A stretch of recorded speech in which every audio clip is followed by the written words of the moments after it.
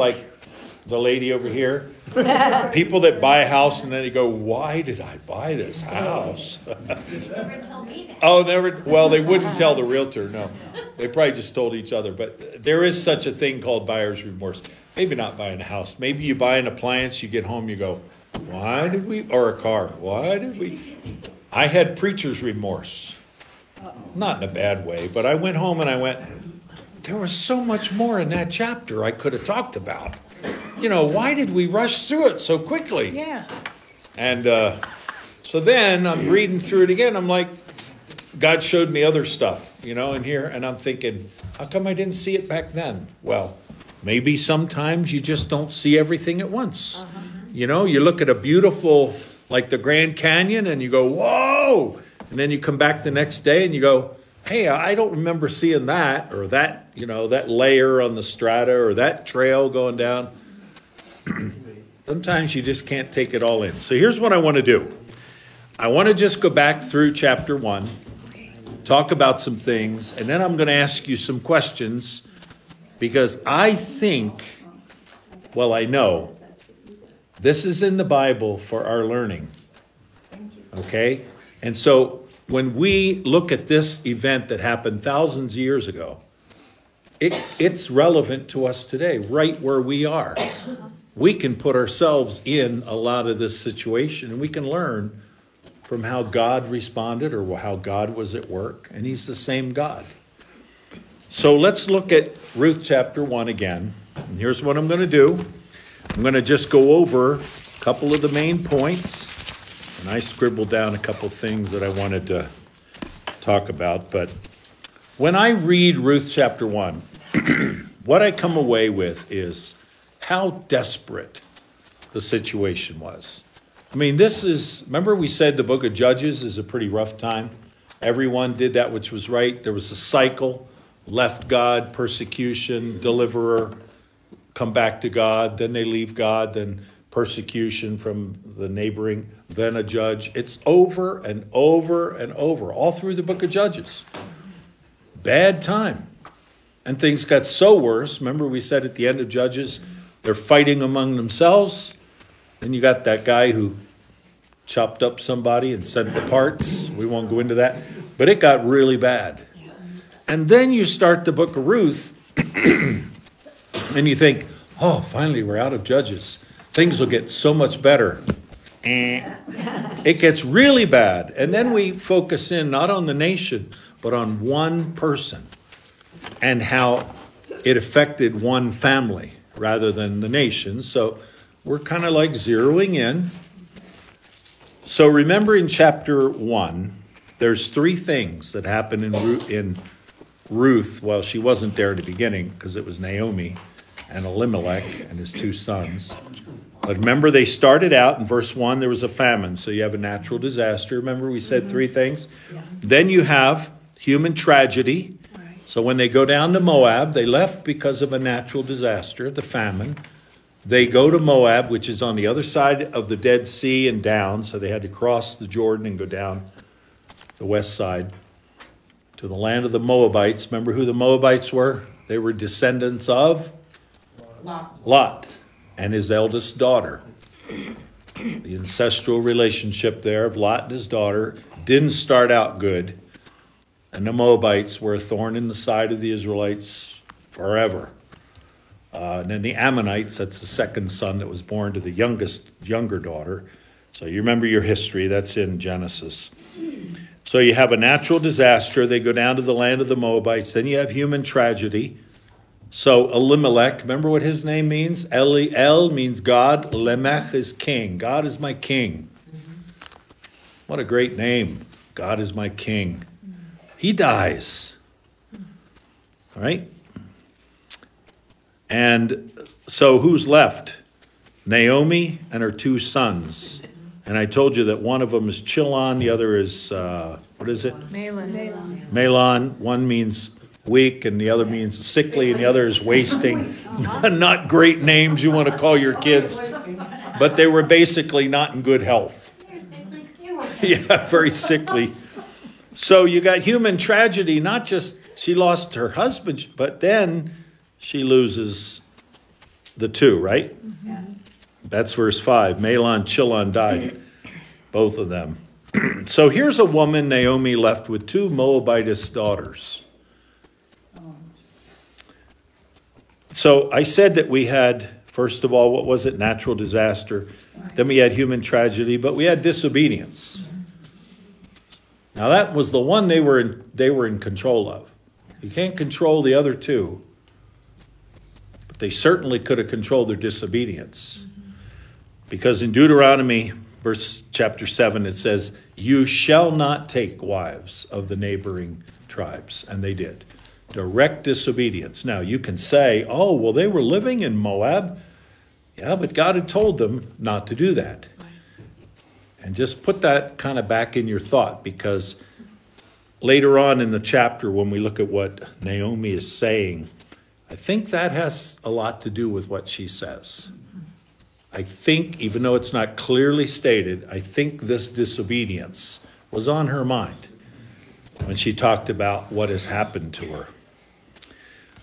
Okay, so you had those three things. So then what's going on? Well,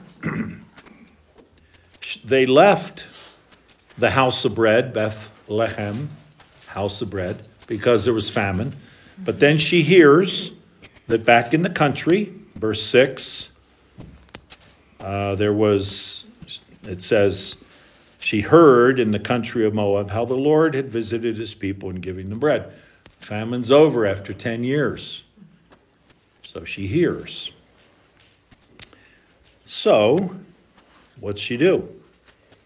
Well, she tries to tell her daughters, stay here. Don't come back with me. A couple things to think about. Why would she tell her daughters not to come back to Israel? Well, think about it. Number one, they wouldn't be welcome necessarily. Moabite girls were not welcome in Israel. So that may be part of it.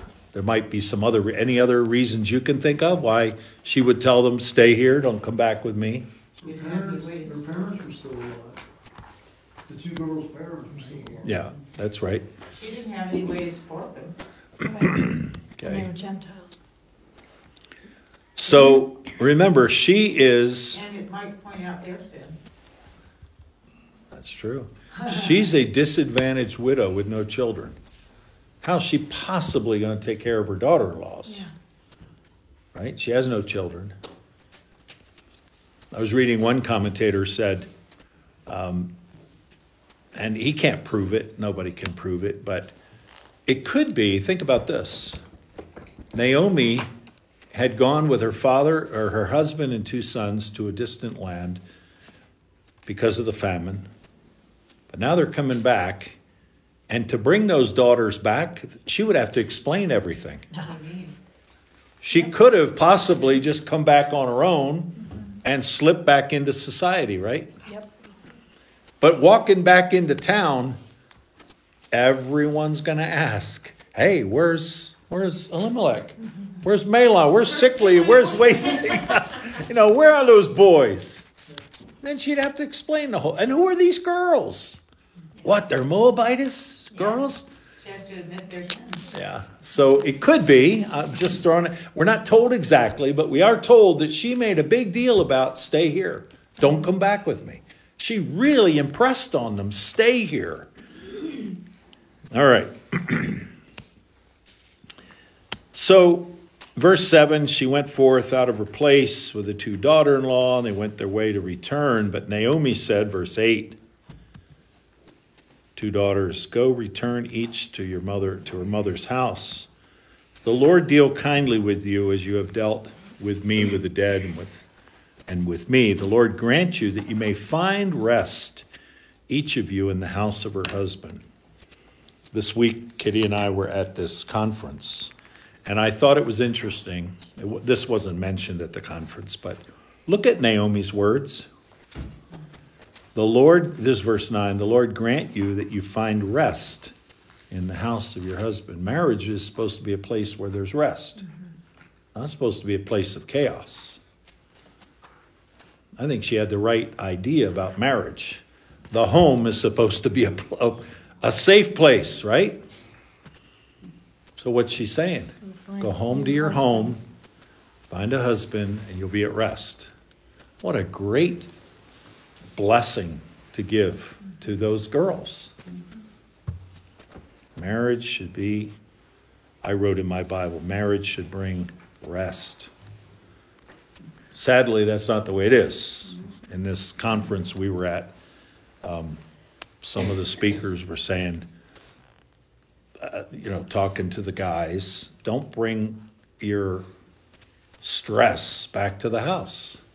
Leave it at the door. One of the guys said, look, he has a lot of stress in his job, so he comes and he has garage time. Now, he lives in Chicago, so he has a garage, but he pulls in, turns the key off, because he's not going to kill himself with carbon monoxide, not keep the car running, put the door down, and he said sometimes he's in there 45 minutes, and his wife knows. Yeah. Don't talk to him when he's having his garage time. And what is that? He's just saying, God, I got to leave this stuff behind. Please help me the minute I walk in that house, that I bring peace to this home. Not bringing my work home with me and not bringing all my stress. Can you guess what his job is? He's a pastor. He's a pastor. Oh, he's a pastor. Chicago. In Chicago, of all places. He said there's shootings and all kinds of stuff around there. It's not an easy job, but if he has to do that. Yeah. So I'm just throwing that out to you guys. Guys, the home is supposed to be a place of rest. Leave it behind. Do whatever you have to do, that when you get home, you're not bringing all that garbage in. Are you following me here? And women, I think the same thing. I mean, you're also supposed to help each other. That's true. There's gotta be a balance. Oh, yeah. But if you walk in the door cussing and swearing and throwing things and everything, really? Are you bringing peace in the door? That's what I'm saying. Now, Should be a place of refuge. true. Right. Yeah. And so I'm just throwing that out as one example. Obviously, there's other ones. But what amazing thing that Naomi said, the Lord grant you that you find rest in the house of your husband. And she kissed them and lifted up their voice and wept. I mean, this is emotional. She's really trying to tell these girls, stay here. Don't come with me. I find it interesting in verse 6, 7, and 8 there that Naomi arose with her daughters-in-law that she might return. She went forth out of the place where she was, and her two daughters-in-law with her. And they went on the way to return. It was like they weren't packing up the house and making that decision. They had already decided they were going with her, or at least they had started out on the trek. And that's on the way, it really came to her that this might be a bad decision. Could be, yeah. I want to comment, though. I wrote something in the margin of my Bible as I was reading this again. What is it that Naomi heard in Moab that caused her to come back to Judah? What was it that she heard? Famine was there. For the Lord. Famine. The Lord Look had at the Israel. Lord had visited his people. Where's it at? That's in 6. verse 6. Six. Thank you. For she heard in the country of the Lord, You know, in the book of Romans, it says, it's your kindness that leads us to repentance. I thought about that. Just a little side issue here, side point. What is it that attracts us to God? What is it that causes us to go toward him? The Bible says it's his kindness. It's not his anger. Yes, he's angry with sin, but it's his kindness that attracts us to him. It leads us to repentance. There's something about God's kindness that strikes a chord in our heart, a responsive chord. I guess I think about that with Food Bank. You know, we keep telling the workers, the volunteers, we try to remind ourselves, put a smile on your face, you know, say, God bless you, how's your day? The tendency After you've had so many people go through the line, and some of them are grumpy, and they just want their food and get out of there, or they complain about not getting dog food. You know how that is to say, so I'm going to wipe this smile off my face. They don't deserve a smile. But you know what? We reflect the character of God. It's the kindness of God and his people that attract people to him. You can't forget that. It's not anger. Anger does not attract anyone to God. It's the kindness. Are y'all following me here? And So- like it says in 8, the Lord deal kindly with you as you have dealt with the dead and with Yeah. me. She was attracted. She was made the decision to go back to Judah because God had dealt kindly with Israel and made the famine go away. So let's keep going. So she says in verse 11, "Turn again, my daughters. Why will you go with me?" And we talked about this, the fact that Naomi has in her mind the kinsman redeemer. This was something that in Deuteronomy it said that when a man died, the brother had to marry the sister-in-law, and the firstborn would have the name of the original husband who died to continue the line of that person. That was God's law. Now, you could refuse it and it would go to the next guy, as in the case we're going to see here with Ruth. The first guy in line said, "Nah, I don't want that." And so it went to Boaz. We'll get into that later. But somehow she knew about that. And that's what she says to the daughters. "Why will you go with me? Are there yet any more sons in my womb that they may be your husbands?" Look, number one, my husband's dead, so I'm not pregnant with another son. And even if I was, you'd have to wait until that son got to be of marriageable age. You going to wait around that long, girls? Because she knew that it fell on the brother to care for those daughters. Are you all following me here? So, Yeah. kinsman redeemer, and that's going to come up, by the way, later on in the book. The kinsman redeemer. All right. So I want to show you something here. Verse 12. "Turn again, my daughters, go your way, for I am too old to have a husband. And if I should say I have hope, if I should have a husband also tonight, and should also bear sons, would you tarry for them till they're grown?" It says, I don't have a husband, so, how long are you going to wait for this? But look at the word hope in verse 12. I want to focus in on this, because this is a really cool word picture. For some reason in the Bible, words are used in settings that give us an idea of the full meaning of the word. Mm-hmm. So here's what I want to do. See the word hope? Mm-hmm. Do I have any hope, she says, if I should say I have hope, if I should have a husband? Basically what she's saying is, I can't hope for anything else. It's over. There's nothing to hope for. The word hope is an amazing word. I want you to hold your place. Go to Joshua chapter 2. This is something we looked at when we were studying the book of Joshua. I want to show you what the word hope means, okay? Joshua chapter 2. It's the word tikwa in the Hebrew, but it's the word hope. You don't have to remember that. Joshua chapter 2. Remember the story here? They went to Jericho. And the spies were housed in Rahab's house. Right. Okay. They made a promise to her that they would, when they got out, she and her family would be safe. What was it that was a symbol of her hope that this would be fulfilled? Well, let me show you. Verse 16.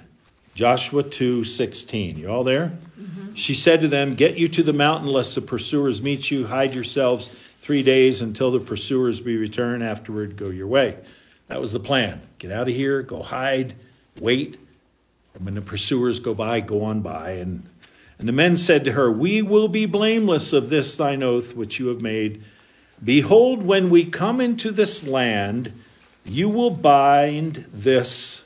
What's your Bible say? Line of scarlet thread. Line of scarlet thread. That's the word hope. Line or rope or thread or whatever, yarn or whatever you say. It's the word in verse 18, you will bind this line of scarlet thread in the window, I don't understand.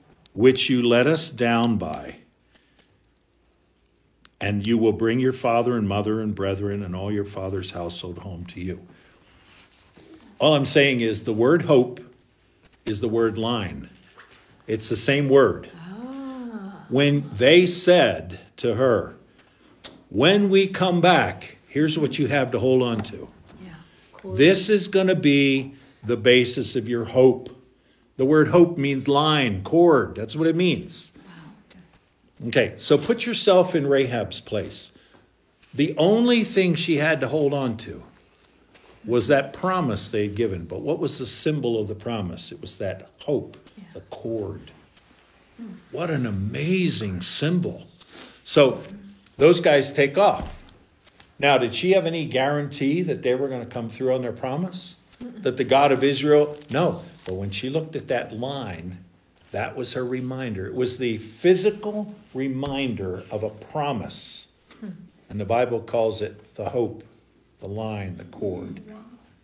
Wow. So think about that. It's red. It's red. It's bright. It's there. Scarlet. No one else knew what it meant. For her, it meant those guys are coming back. And guess what? God's going to save my family. It was all she had to hold on to.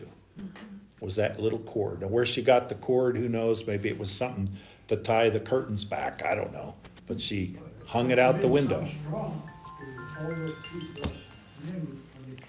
Right.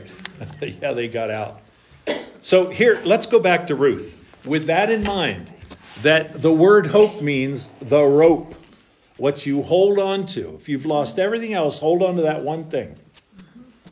The promises of God displayed in a rope. And what's Ruth say?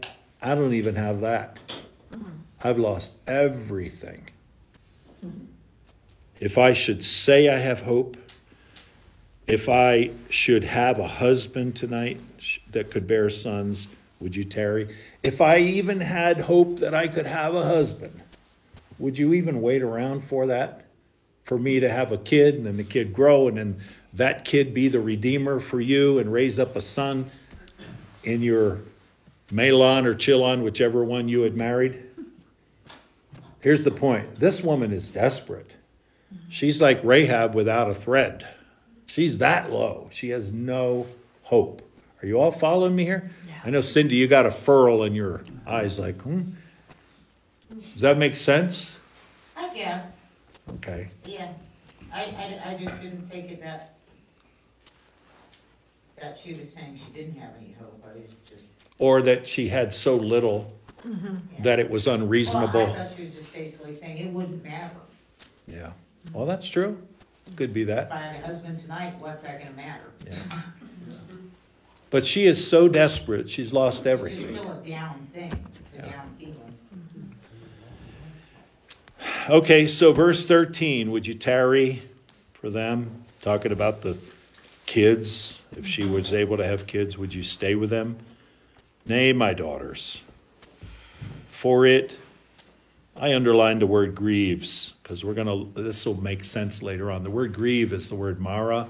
It makes me bitter for your sakes, that the hand of the Lord has gone out against me. She says, I am bitter, not for me, but for your sakes. They're realizing not only her own desperate situation, but the desperation of these daughter-in-laws. They have no future with her, with the true God of Israel, because they're Moabites. And the word there, grieve, is the word bitter, mara. And you'll know in chapter 2, remember when she goes back to Bethlehem, don't call me Naomi, which means pleasant. Call me Mara, bitter, because God has dealt bitterly with me. But here's where she explains the bitterness is for your sakes. Now, what verse 13 says is something interesting, that the hand of the Lord has gone out against me. The term hand of the Lord is usually used for God's judgment. It was in the book of Judges. The hand of the Lord was against them. When they went into sin, he sent persecution. You can read it, Judges chapter 2. Look at Judges 2:15. She knew what this meant. This meant they had messed up and God wasn't pleased. Now, I'm only going to, I'm not going to press it too far, but look at Judges 15. 2:15. Judges 2:15. The anger of the Lord, verse 14, was hot against Israel, delivered them into the hands of the spoilers. Verse 15, whithersoever they went, the hand of the Lord was against them for evil. This is always used in God's judgment of them. They messed up. They left the God of Israel, so God's hand was against them. So here we have Ruth using the same words because she's living during the time of the judges, and she's saying, the hand of the Lord is against me. Now, you have to ask yourself, why would she say that? That was what was used to describe Israel going away from God. In what way has she gone away from God? Well, we might say the disobedience. Remember the first two you have no control over. Yeah. Natural disasters and the family things. But disobedience? Yeah, you do. She maybe to get a full picture of what's going on, she's expressing that they messed up by not keeping God's command and staying away from the people around them and allowing their sons to intermarry. Remember, it wasn't in Deuteronomy where it says, you will not give your sons and your daughters in marriage to the people around. It doesn't say because their genetics are bad, their skin color is bad. It doesn't say that. It says because they will draw your hearts away to idols. Right. It has nothing to do with genetics. It's not because they didn't believe in interracial marriage and all this. No, it's religious. It's because God knew that if they married the people outside of the Jewish faith, they would be drawn away, their hearts. So understand that. This isn't discrimination in that sense. It's to remain pure. Isn't it similar today that the Jewish people wouldn't want you to marry a Catholic? I would imagine it's similar, yes. I've heard that. Yeah. Yeah, because they believe you're going outside the faith. Yeah. And vice versa, Catholics too. Right. You weren't ever supposed to marry outside. That's true. Right. And the Bible does say, don't be unequally yoked. We as believers need to have spouses who are on the same path we are. Absolutely. Yeah. Jewish people, women or men, marrying into the marrying Palestinians. Yeah. Yeah. Right. Yeah. Well, and the question would be, are we under the law? Well, we're not under the law. No, but still. But the principles are there. The principles of, look, you know what's going to happen if you marry someone who's not walking the same. Can you be equally yoked? No, you can't. You can't have light and darkness in the same place. Okay, so in verse 13, she says, it grieves me. I'm bitter. What for? For your sakes. Because what? The hand of the Lord is against me. One of the commentators I was reading said this: could it possibly be that she, in her bitterness, realized that if these girls continue to associate with her, they would have further judgment? Yeah. Because of what God had allowed in their life, in the life of Elimelech, the two boys, that you should just go. You know, God's really dealing a hard thing to us here, and it'd be better if you just aren't a part of this. Yeah. I don't know. You might take it that far. We don't know. But we do know she's telling these girls, go home. Right? Yeah. So it gives you a little picture of maybe what's going on in her mind. She's experienced incredible loss. And she's telling these girls, go home. Just go back. Go find rest in your own homes. Because the Lord, it says, the hand of the Lord has gone against me. Wow. All right. And they lifted up their voice, verse 14, wept. Orpah kissed her mother-in-law, but Ruth clave. Interesting, there's a difference between a kiss and a hug, right? A kiss is done. Hug is, hold on. So which one's kissing, which one's hugging? Well, Orpah, the one who leaves, gives a kiss and on her way, right? Yeah. Ruth clave. So if you have a choice to give a kiss or a hug, give a hug, right? All right. No, that's not really in the Bible. All right. You all can comment on this if you like. I mean, I'm reading the verses. All right. Well, cleaving is something that God says in the Old Testament, and he repeats it in the New Testament, that the man will leave his father and mother and cleave to his wife, and the two shall become one flesh. Right. Yeah. Okay. Now, this is an interesting one, verse 15. What's that? Yes. She may need them also to leave because they interrupt her grieving for her sons. Oh, Hmm. it's an idea. Yeah. Yeah. If she knows that they are able to go get married again and live their lives, then she won't have to have this constant reminder Yeah. Could be. of her loss. Might be hard for her to be a part of that. Would hurt too much. That's a good Yeah. insight there. Yeah. But look at verse 15. This baffles me. She says, behold, your sister-in-law is gone. Orpah's gone back to her people and to her gods. Return thou after thy sister-in-law. It's just interesting that she recognizes that Orpah's gone back to her gods. Yes. The god Chemosh, the god of the Moabites. And she says to Ruth, return. You do the same.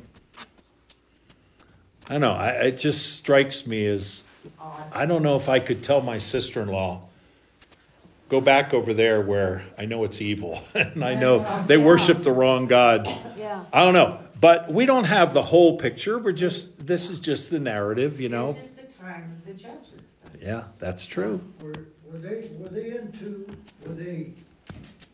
the Jewish people, were they into converting other people into the religion or not? Proselytizing, there was a little bit of that. There are different cases in the Old Testament where people came to check out the religion of the Jews, became proselytes, which we talked about last week. She does. Verse 16, by the way, this is more than just what we would call an address change. Look at verse 16. Ruth said, entreat me not to leave thee or return from following after thee, for wherever you go, I'll go. Hey, where your home is, I want to be there. I want your address. Well, it's that, but it's more than that too, isn't it? Oh, yeah. Look at verse, and where you lodge, I will lodge, and your people. Now here's where it is deep. This is the life change. Your people shall be my people, and your God, my God. Yeah. First one to profess God that way. She's fully embracing the God of the Jews. Yes. But notice she doesn't say the God. Whose God is it? Your God. Thy God. By God. Naomi's God. Which tells me something. Now, I'm not going to read fully into this. How did she know the God of the Israelites? She'd never been to Israel. She's a Moabitess. How did she come to know the God of Israel? She came to know the God of Israel through Naomi. Yeah. It was Naomi's God she's talking about, Right. which tells me something that Naomi displayed the true character of God, at least at some point. And she made a choice to follow the God of Naomi, your God. You see there? That's very important. Well, the Israelites made a big deal out of the fact that their God, well, that their God was the true God, but also, I think all the people around them knew, it's the God of the Israelites. Right. The God of the Israelites. So she probably knew that the Israelites had a God that was the God of the Israelites. Yeah. Before she even married her husband, I'm sure. And you David- remember, Oh, sorry. you remember that the whole calendar, the Jewish calendar, revolved around 7 feasts. Right. I mean, all year long they're having these parties, you know, Yeah. and the Jewish people do it. So you want to come to know their God, come to their parties, you know, because all their parties point to a different character, a different part of God. David had said, were the Jews proselytizing? Well, remember Jesus, when he drove out the money changers, he said, it is written, and that was Old Testament, Yeah. my house shall be a house of prayer for all nations. And Not and just there the are other Israelites. parts of the scripture that say that it's through the Israelites that the whole world is going to see who God is. So if they weren't proselytizing, there's something wrong. They should have been. Yeah. I was just wondering if they're at that time, at that age, were they doing that? Probably I'm not. sure it's hard when you're conquering their land. Yeah. And that's the, But come to know our God. Yes. well, see, there's another, there's a That's balance true. there too, because they're also supposed to stay away from all these other people. Yeah. But Yeah. I think it's because then they're supposed to, I think God's intent might have, desire would have been for them to live the godly life, and other people would be automatically drawn in Yeah. by what they see. Yeah. Well, let's remember about Rahab. When the spies came, remember what she said? We know what your God did Yes. over in Egypt. And that was 40 years before. We know how your God did this and that and that. And she actually told some of the miracles that God had done. So the people around knew that there was a pretty powerful God with these Israelites. Because the Moabites were beaten back quite a few times by the Israelites Yeah. in Exodus. But they came back. They came back. But you know, when God gave the law, he also gave ways for people, To become a Gentiles, part- to become proselytes of Well, They Judaism. followed the law. Well, yeah, when he gave the law, there were Gentiles there. Yeah, I mean, they left Egypt with Gentiles. right. There were a mixed company that came out, yeah. And Can I God share a gave the verse? law to all those people, and he gave ways for strangers to That's come right. in. Yeah. Can I share a verse? Yes. Jeremiah 31:3, which is my life verse. The Lord hath appeared of old unto me, saying, Yea, I have loved thee with an everlasting love. Therefore, with loving kindness have I drawn thee. So he is constantly drawing to himself. I love that verse. It's a great verse. Yeah, it is. Okay, so 17, she truly identifies with the God of Israel. Where thou diest will I die, there will I be buried. Now, wait a minute. Naomi's going back to Judah. Yeah, but Ruth says, I not only want your God, but I want to be buried back in that land. I'm going to be there. I'm making that choice. And if more also, if aught but death part thee and me. When she saw that she was steadfastly minded to go with her, she left speaking to her. That's interesting because it took Ruth's sincere words of, look, I'm with you, Ruth. Don't tell me to go back. Don't push me away anymore. I'm not going. Basically is what she said. Stop. But Naomi's really trying to get her to go. We see love coming into this Oh, yeah. part of it. It says we see tragedy, and we now see love coming Yeah, into focus yeah. through Naomi first.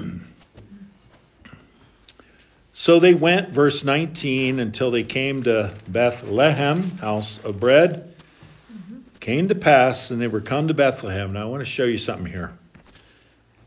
That all the city was moved about them, and they said, sad to tell you, the King James doesn't translate this right. In the Hebrew, it's the women. It's the feminine form of they. Right. We don't have that in English. We don't have masculine, feminine verbs and nouns and all that, or nouns. but other languages do. This is women. They are the women, not the men, the women. They said, is this Naomi? Now, you have to ask yourself the question, why did Naomi run into the women first? Well, it's during the barley harvest. We're going to see that. The men are out in the fields. Right. What are the women doing? Well, maybe taking water to the men. I don't know. well. Going to the well. Yeah. Making sandwiches. Or home making sandwiches. Yeah. The men are all out.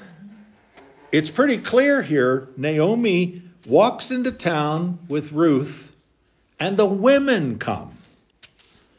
And they go, is this Naomi? Now, she's been gone for 10 years. It could be she had changed. I don't know. Do we change in 10 years? No, I guess we Well, do. when you go through a death of your husband Well. and your sons, Yeah. definitely. So you can see the women going. They're in there making sandwiches, washing pots and pans. And here comes two women walking down the road. And they're going, is that Naomi? Hey, is that Naomi? Yeah. Is that Naomi? You know, and then the word gets spread around. You know, they say there's 3 forms of communication: telephone, telegraph, and telewoman. No. Oh, no. Anyway, so I don't know. Okay. All right, all right. Oh, don't throw things at me. Stop. Hey, is there a...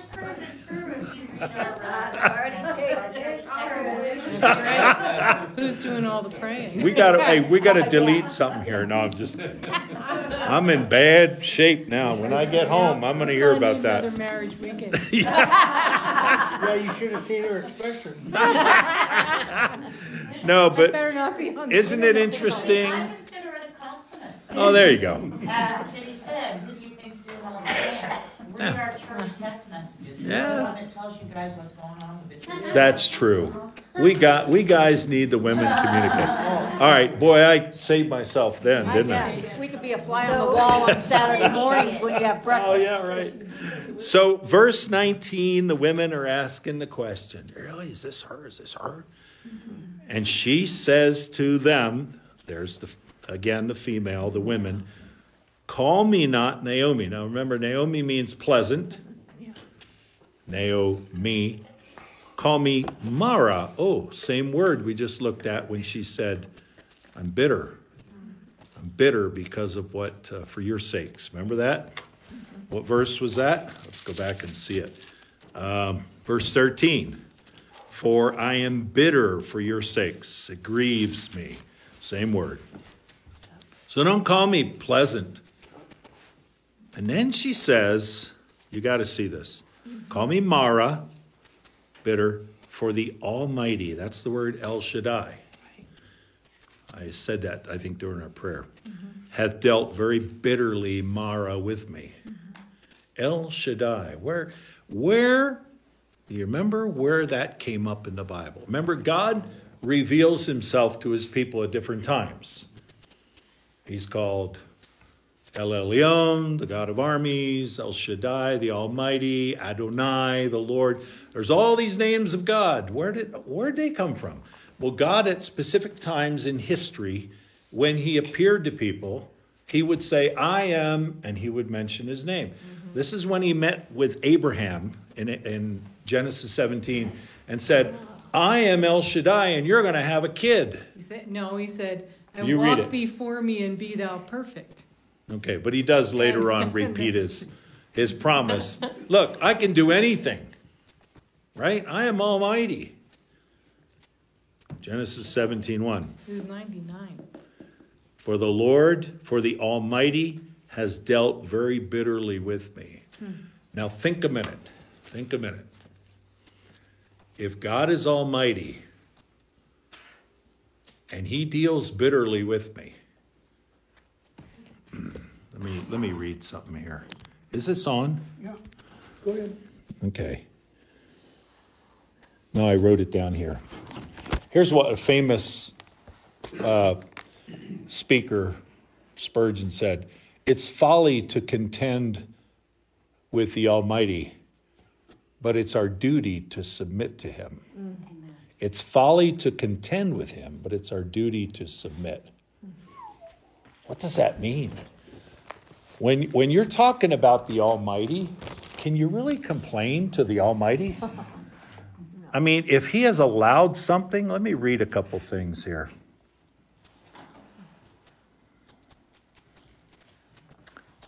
This is from a little bit further back. When Ruth says, your God will be my God, 10 years of Naomi's compromise in Moab. That's what this one guy says. They shouldn't have even been there. They shouldn't have compromised and had their kids marry Moabitess. Never made Ruth confess her allegiance to the God of Israel. Yet as soon as Naomi stood and said, I'm going back to the God of Israel, I'll put my fate in his hands. In other words, I truly trust him. He's dealt bitterly with me, but he's still the Almighty, and I'm going back. Ruth stood with her. Listen to this. If you think you will persuade your friends or relatives to Jesus by compromise and living in sin, you are mistaken. Perhaps you're sincere, but you're mistaken. Only with a bold stand for Jesus, no matter what, that will really do it. You never win any soul to the right by a compromise and by living in sin. It is a decision for Christ and his truth as the greatest power in the family and the greatest power in the world. Spurgeon. So what he's saying is, when Naomi said, he's dealt bitterly with me, but he's still the Almighty God, and I'm going back to be where he is. That rocked Ruth. It wasn't the 10 years of living with the Moabites. It's when she took a stand and accepted at the hand of God, whatever the Almighty sends my way, I still trust him. That's the kind of faith that Ruth took hold of. Now let me read this.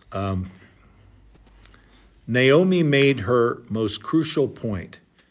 If even God was after her, to follow her home was to court personal disaster. Her earlier tragedies, famine, exile, bereavement, childlessness might be only the beginning. One ought to shun such a person to escape misfortune. What better argument made to return to Moab? What he's basically saying is this. Ruth was saying, look, God has dealt bitterly with me. I still trust him. Why don't you just go home?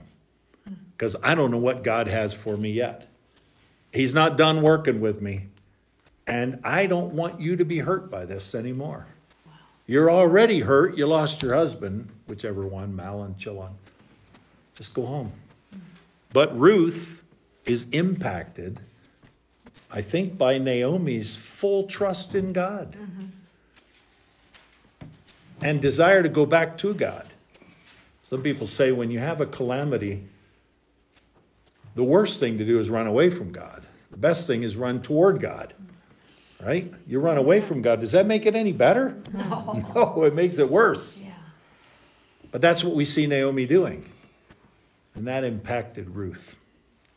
Well, let's keep going. The Almighty, the El Shaddai, has dealt bitterly with me. She's honest. Is there anything wrong with honesty? No. I mean, you see a woman here who's hurting, but she's honest. Verse 21. Look what she says. She says, I went out full, and the Lord has brought me home empty. Boy, she's being honest. Yeah. She reminds me of Job. Yeah. Yeah. You know, Yeah. I mean, she's Yeah. not dishonoring God, but she's telling it like it is. Yeah. Yeah. And is it wrong to pour out your heart and say, God, I don't like this. Yeah. I don't like it. It's not wrong. But you're still God. Yeah. She never curses God. Remember what Job's wife said? Curse God and die. Right. Come on, Job. He doesn't. She doesn't. And it says, I went out full. The Lord brought me home empty. Why then call me Naomi, seeing the Lord testified against me, and El Shaddai has afflicted me. El Shaddai has afflicted me. So it's one thing to have, to acknowledge where your bad happenings, or I don't say bad luck, has come from. It's another thing to reject God himself through it. Well, she never blames him.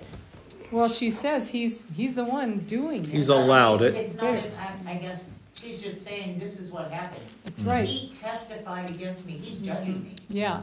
Yeah. And yet she doesn't say, but I don't believe in him, Right. or I'm gonna Right. And I run foresee, away from him. She doesn't ever say he's bad. There's no Yeah. rejection. She said Her you're judging him. attitude is right. Yeah, she submits to it. and she's expressing hurt, though. Sure. Definitely expressing that she's hurt. Sure. And this is She said not a she's fun being experience. judged. Yeah. Hebrews 12, verse 11. Let me read this for you. I thought of this verse when I thought of this whole scenario here.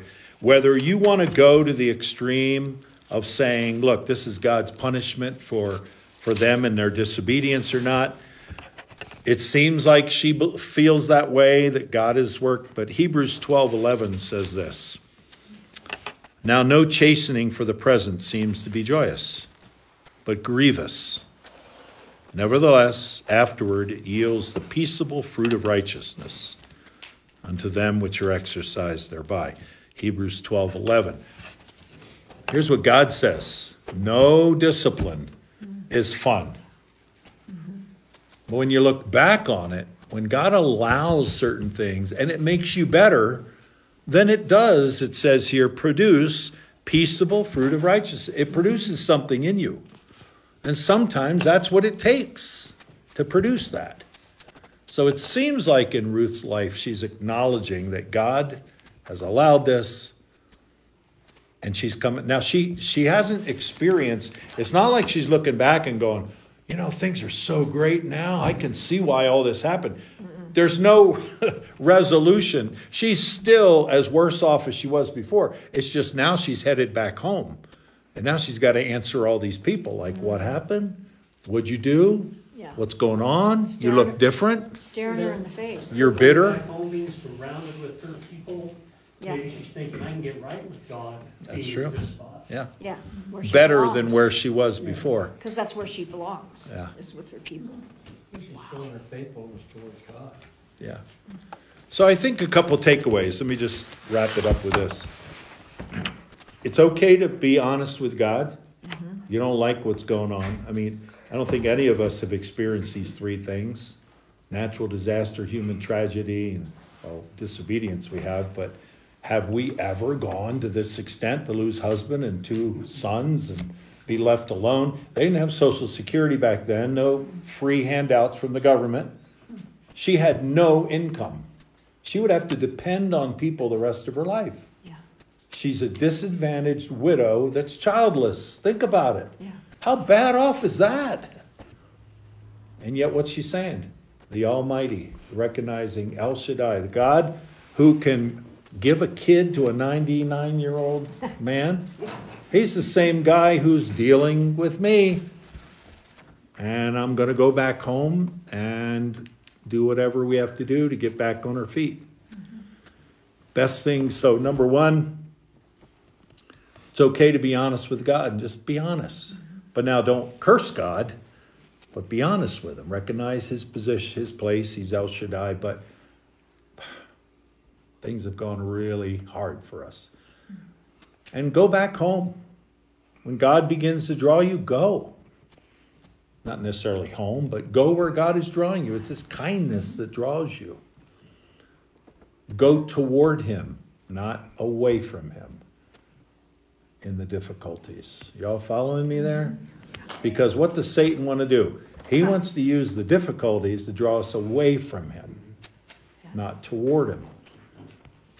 So remember the verse of Matthew 7:7? Seek and ye shall find. Old Testament, Jeremiah. If you seek me, you will find me. So there's the key. It may not be the natural thing you want to do, but do it. Do the right thing. Seek God, you'll find him. And what's amazing is here, Ruth chose the God of Israel to identify with that. She sought the God of Israel, and he helped her. And the story just gets better from here on. But it was pretty bad for a while. Okay, any other lessons that you all can see in this? I mean, there's, I'm just continually struck when I read this by the thought that this woman, she feels like she's being judged, and maybe she is. But her choice is to go back, and she's traveling alone. That's the thing that keeps striking me. She's going all the way back to Judah as a lone, middle-aged or more woman. yes. That was the By bond. her lonesome. When she left, she had her husband and her sons, with her and everything. She's traveling alone, Yeah. in the middle of nowhere. That's gotta show a lot of faith right there. Yeah. What strikes me too is Ruth's complete humility and her, her adoration of Naomi. I mean, really, you think about it as a young girl, she's still a young woman, and she's gonna go back and live with an old woman. Yeah. I mean, it doesn't sound really promising, and to a place she's never been, Right? A lot of unknowns. With no visible means of support. Right. Hey, Ernie, can you turn this off now? Because I'm going to be. Psalm 30, verse 5, if you want to write that down somewhere, it says, weeping may endure for the evening, but joy comes in the morning. And it's a verse that is used